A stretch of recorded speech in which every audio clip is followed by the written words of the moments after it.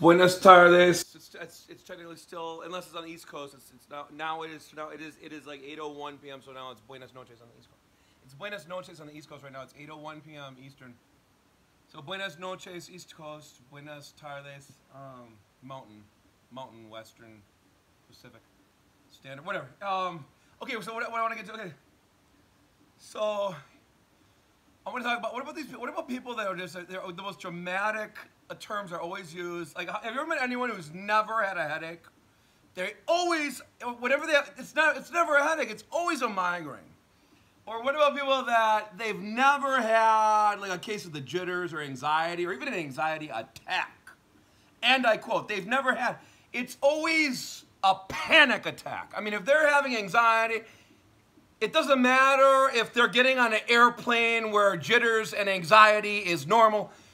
If you're flying across the Atlantic for the first time, for example, I flew across the Atlantic several years ago, and I was in a state of nerves. Yeah, my nerves were a bit. I was having some anxiety. Yeah, a little bit of anxiety, frayed nerves. Yes, I had anxiety. Yes. But what about the people that never have anxiety? They always have anxiety. They always have panic attacks. I'm not even talking about anxiety attacks. I'm talking about full-blown panic attacks. They've never had an anxiety attack that wasn't referred to as a panic attack.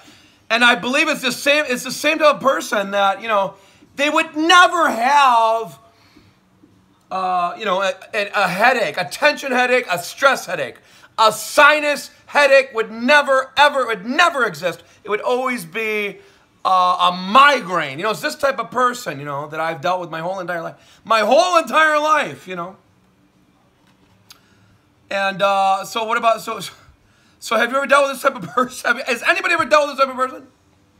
I come from a very, very dramatic, over-dramatic family. I mean, pushing buttons of other people was like, that's just how they operate, I would like to live in a world where if someone could identify a button in another human being, they would not deliberately go neener, neener, neener, neener, neener, neener, neener, neener, neener, neener, neener. Assuming anybody has like an actual, like anybody has. People have their salty areas you don't want to touch, or their sensitive areas, but to go neener, neener, neener, when you find like a cannibal chicken would do, to just go neener, neener, neener, and try to like annoy someone and rub salt in the wound, like rub salt in the wound. I mean, I find that remarkably appalling, really.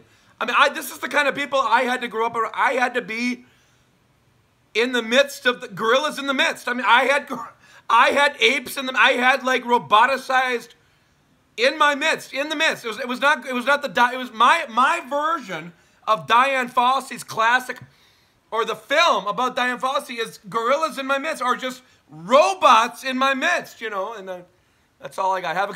Have a good evening. Buenas tardes.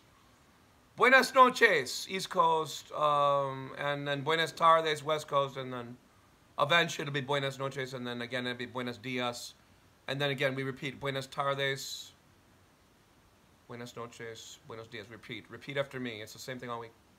Have a good night.